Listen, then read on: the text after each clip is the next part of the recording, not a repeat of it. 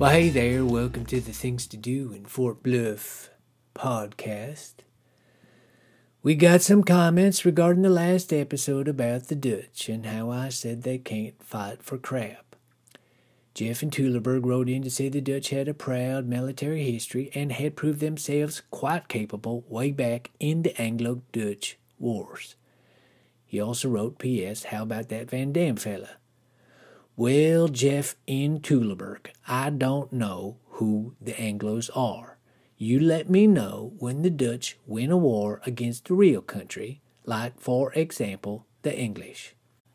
And as far as Mr. Van Dam goes, I'm not going to say he can't fight for crap, but I think everybody can agree he is a poor man's Chuck Norris.